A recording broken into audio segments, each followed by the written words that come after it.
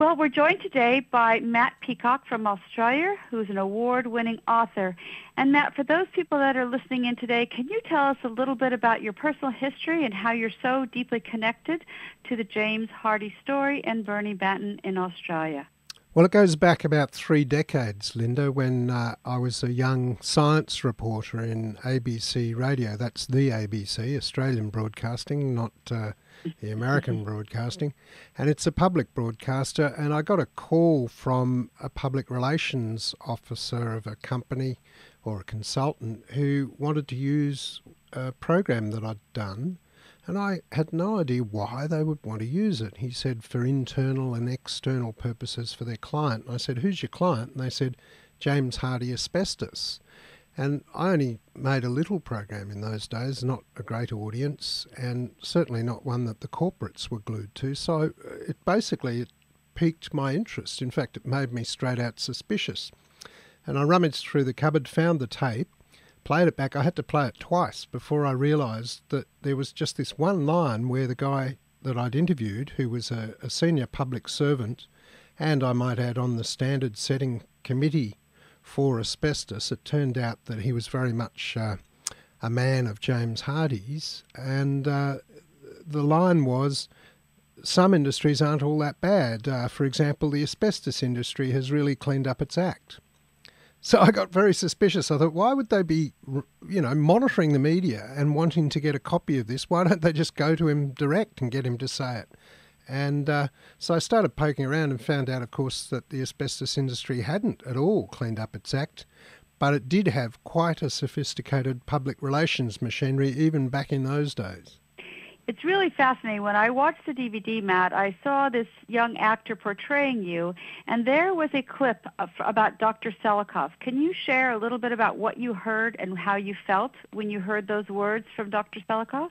Well, I should add that this is a dramatisation, so I never did have side levers nearly as long as that, Linda.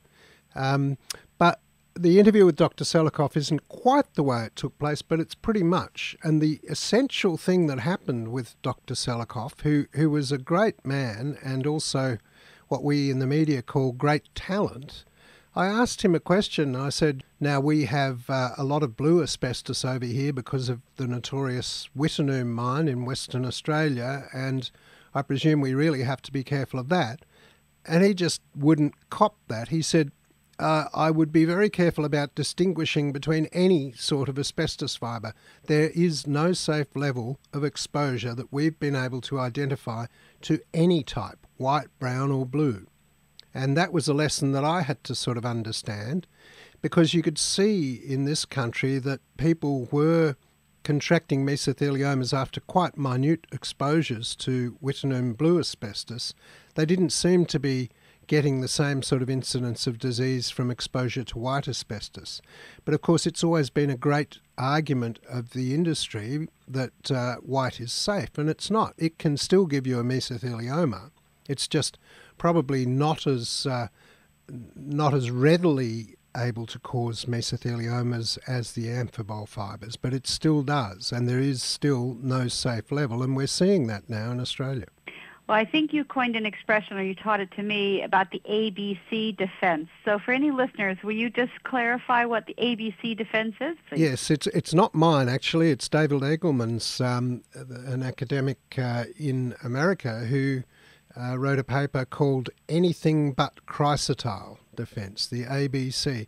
And you can see why the industry is so insistent that white asbestos is safe, because all the way through, white asbestos has been about 95% of the industry. And these days, it's pretty much 100%. But that asbestos is still killing people. Well, your book is chilling to read, and Devil's Dust is really going to move, I think, the global awareness of asbestos, because obviously criminals and corporations can't outrun the truth. From after reading your book, which is obviously a bestseller, a global bestseller, how do you feel the film's adaptation to your book, Killer Company, has done on the storyline?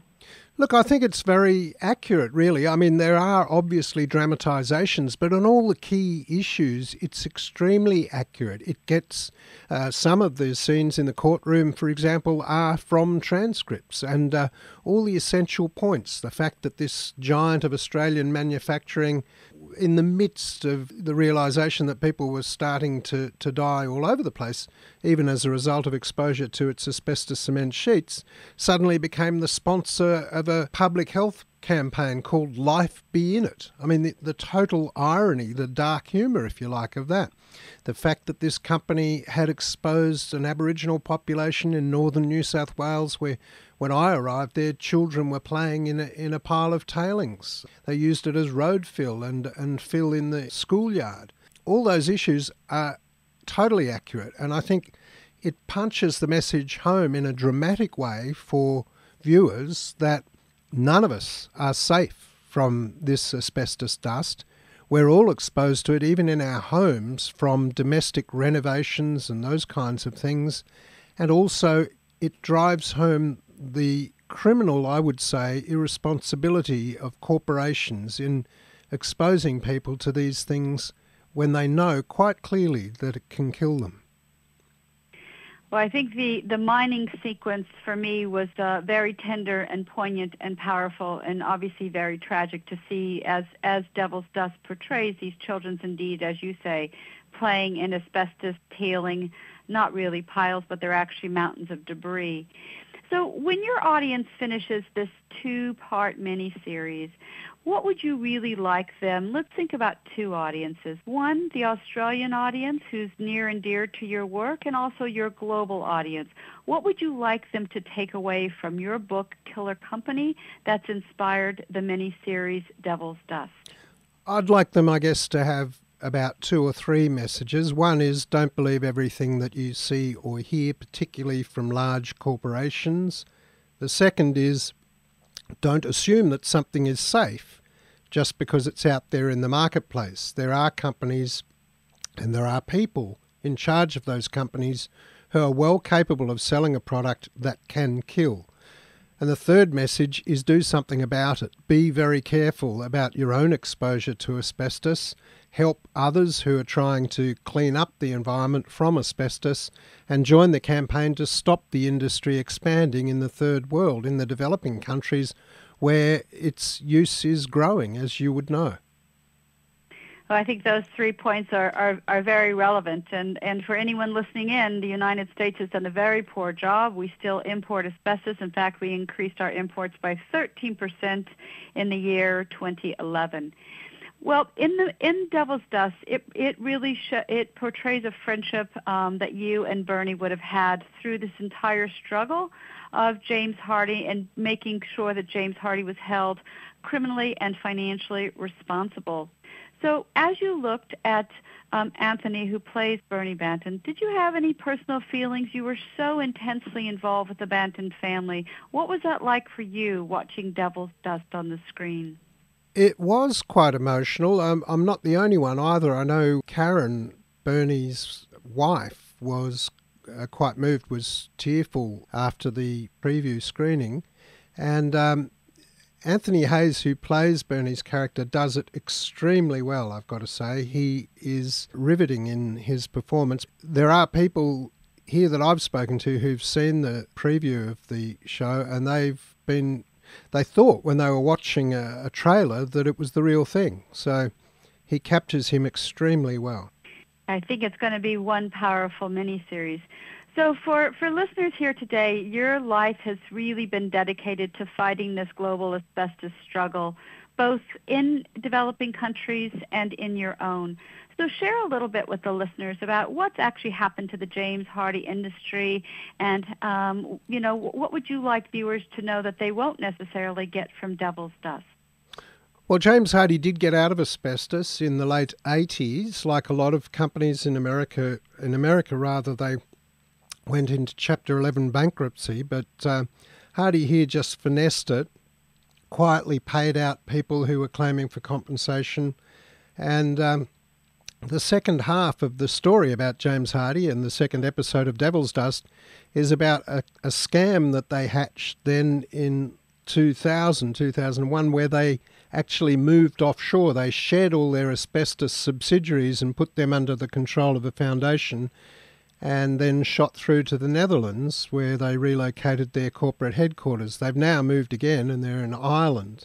But their biggest market is in America, and that's with a product that no longer has asbestos in it. They used a lot of the money that they'd generated and the profits they'd generated from their asbestos manufacture to develop a cellulose alternative. Meanwhile, back in Australia, they'd left a foundation that was determined to be $1.5 billion short of the money that would be required to compensate its victims. And so the whole story of Devil's Dust is the campaign, the public campaign here by Bernie Banton, a former employee who had asbestosis and subsequently died of mesothelioma, to hold them to account. That story still isn't over. Of course, people are still dying from Hardy's products. The fund is still paying compensation, still fighting cases every now and then, I might add. The board of Hardy is now dominated by Americans because that's where the biggest market for Hardy is, and I'm sure, really, if this battle had taken place now and not 5 years ago, the board would have had a tougher line probably on agreeing to this compensation deal. So it behoves all of us, Australians and Americans, to keep a close and watchful eye on James Hardy in the future to make sure that it sticks to its agreement. So do you think there'll be any repercussions from the audience that'll first see this obviously in Australia, and of course everyone is anxiously awaiting for a global screening as well, which we hope to facilitate. But do you think there'll be any repercussions from the James Hardy Corporation after Devil's Dust is aired? Oh, I think they'll just stay very quiet, as they have done for most of their corporate lives. I don't think their name is going to be any worse than it already is, but I think a lot of people this will drive home the message.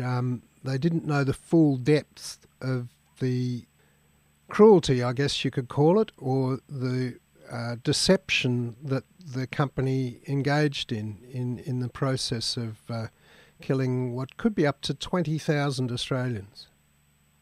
Well, Matt, you certainly worked for over 3 decades on ending the deadly legacy of asbestos. So for those listeners who are unable to watch Devil's Dust next week, I'm sure they're going to want to read a copy. And I hear you have exciting news that you're going to be releasing a new edition of that book. So we'll certainly look for that online. And we want to thank you so much for what you've done for over 3 decades for asbestos victims and those around the world in your quest for justice, honesty, and truth to end this. Matt, thank you so very much. And thank you very much, Linda.